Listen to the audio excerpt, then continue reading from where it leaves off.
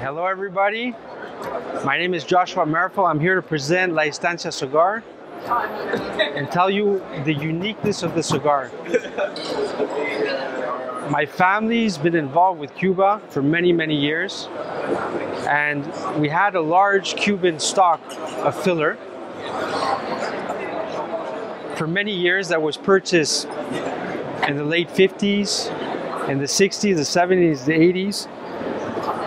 And we were having all this tobacco and we just didn't know what to do with this tobacco. We couldn't sell it to American manufacturers. Nobody could touch Cuban tobacco, of course. So we finally decided to make a cigar.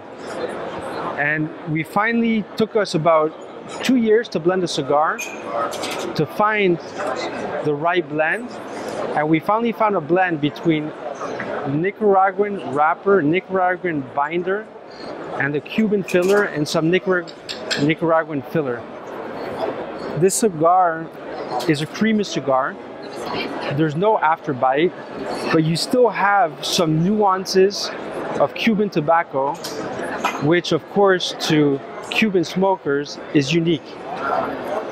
And what we call this nuance, the smell, is what we call it's a very particular smell. It's like a truffle, it has a particular smell. Cuban tobacco has a particular, it has this manure smell to it, very strong, which only comes from Cuba.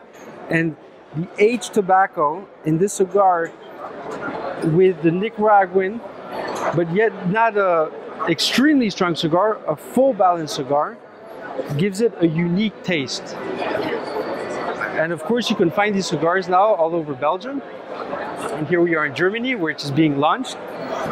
And I really hope that you enjoy it.